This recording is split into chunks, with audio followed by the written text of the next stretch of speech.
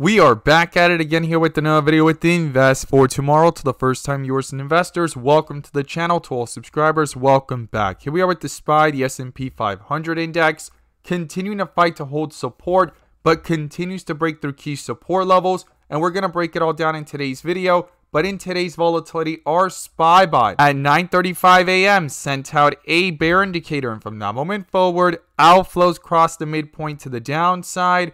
Pure weakness there on 42 vision, and put options went up 200% plus within hours, guys. If you guys want to receive this clarity and edge of the charts, you cannot gain access to it as well. The link is down below in the description to the 42 vision indicators, getting connected over to our bots, and becoming part of a growing community of investors, all looking to learn and grow together by receiving this clarity and edge over the charts and using these resources to maximize in either direction, whether stocks are going up or going down. So here we are with the SPY, the S&P 500 index, trying to stay above the 420 area, but breaking through yesterday's support at the 425 level. And in today's video, we're going to break down the key levels I would watch going into tomorrow, what's going on with the inflow versus outflow, and bull and bear indicators. But before we do, I want to share with you guys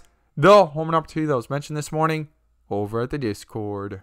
So the home run of the day was spectacular and beyond expectations. And if you guys want to know about these stocks early on and receive this clarity and edge of the charts, you can now gain access to it as well. The link is down below in the description to the 42 vision indicators, getting connected over to our bots, and becoming part of a growing community of investors, all looking to learn and grow together. So the home run of the day was from our Tesla bot. It sent out a bear indicator at 7:40 a.m. And from that moment forward, outflows crossed the midpoint to the downside. Pure weakness now on 42 vision. And put options went up 100% plus within hours, guys. And as you see it pop you up there within the screen, within the options chain, some options even went higher than that. If you guys want to receive this clarity and edge of the charts, you can now gain access to it as well. The link is down below in the description to the 42 vision indicators, getting connected over to our bots. We look forward to having you join us, and we strive for opportunities like these every single day. Let's jump into these charts.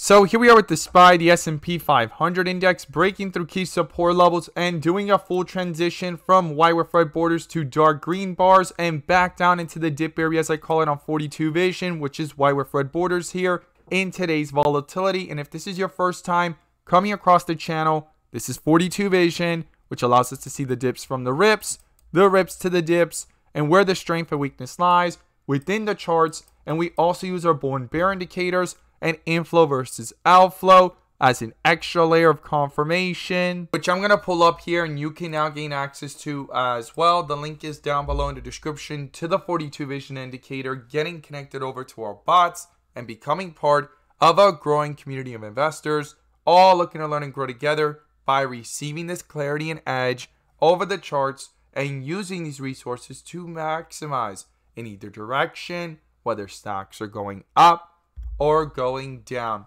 And in today's video, I'm going to pull up the inflow versus outflow indicator, which adds that extra layer of confirmation and gives us that edge within the volatility. So here we are with the SPY, the S&P 500 index, under a bear indicator at the 426.97 area, canceling out that bull indicator in the pre-market and going ahead and having these outflows cross over to the downside. And those inflows crossed over for a brief moment and quickly got rejected, with the outflow crossover into the open and a full transition into the dip area again, and a bear indicator that popped up in the volatility. Now going into tomorrow, it's going to be crucial and critical as it's trying to bounce back up here in the second half of the day for things to start to reflect strength into these charts, eventually cancel out this bear indicator, and for these inflows to follow, right? It needs to switch from red to green and head towards the midpoint like it tried doing yesterday, and it did make a move from 425 to 428, and then it rejected, right? Because it could not stay above it, and it's going to be crucial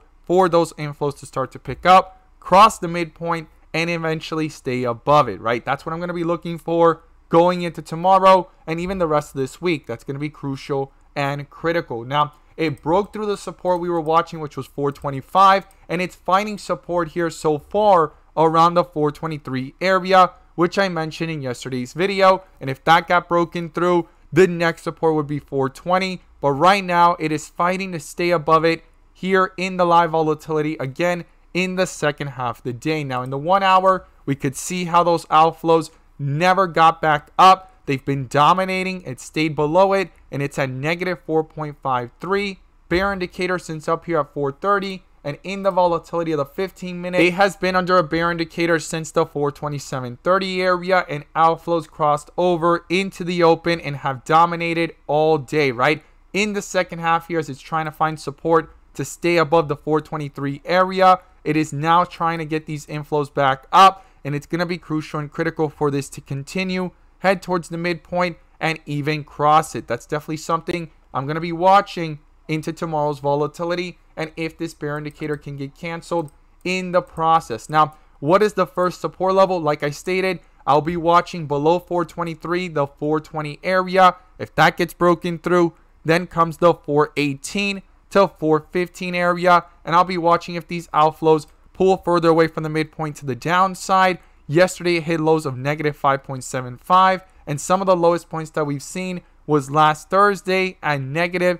7.6. So I'm going to be watching if it ends up going towards the negative 5 or negative 7 area of outflows, or will it level off here and try to bring itself back up. That's going to be crucial and critical here for the bulls, especially if this bear indicator continues to stay dominating over the chart. I'll be watching that as well. Now, to the upside, these inflows are trying to pick back up here on the 15-minute, trying to head towards the midpoint. It's going to be crucial for that to continue. And not only that, start reflecting that strength into these charts. Cancel out the bear indicator from up here at 427 with a possible bull indicator, and roll that strength over here into the 30-minute as these inflows have leveled off, right? Outflows have leveled off. Inflows are trying to pick up here by leveling it off, but it needs to switch from red to green to start reflecting any further strength into these charts. Cancel out that bear indicator and get a bull indicator in the process as well. And the first resistance is the 425 area. If that gets broken through, the next level I'll be watching is where the bear indicator popped up at 427. And then above that comes the 430 area. So these are the key levels I'll be watching to the upside and to the downside. The bull and bear indicators are going to be crucial. I would not ignore the inflow versus outflow as it's trying to pick up here in the live action on the 15-minute, on the 5-minute, as you see it there, trying to head towards the midpoint, but no bull indicator just yet. And I'll be watching if that strength can roll over into the larger time frames like the 30-minute and the 1 hour, and eventually get bull indicators as well. As always, guys, thank you guys so much for watching, and let's make some money.